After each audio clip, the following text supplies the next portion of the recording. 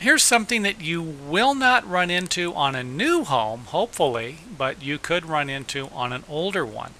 And it has to do with a space between the air conditioning condenser and anything else.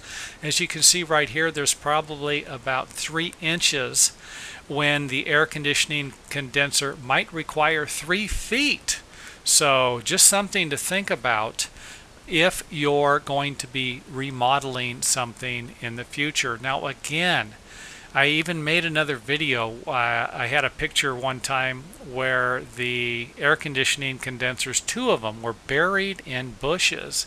That isn't good. Stacking stuff up against these things, that is a no-no.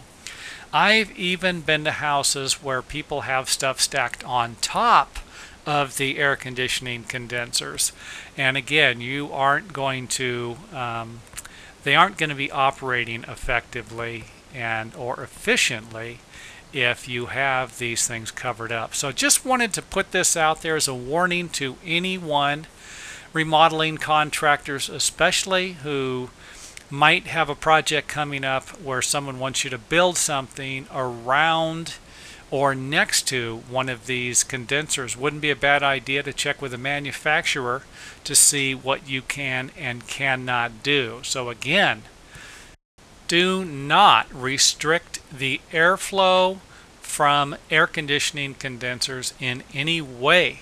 So again, I've seen people cover these things with plastic because they want to keep the dirt and debris. They might have a tree that's shedding off a bunch of leaves out of it, but they don't understand that this is part of the air conditioning system, and it's not going to work if it's covered up or if the airflow is restricted.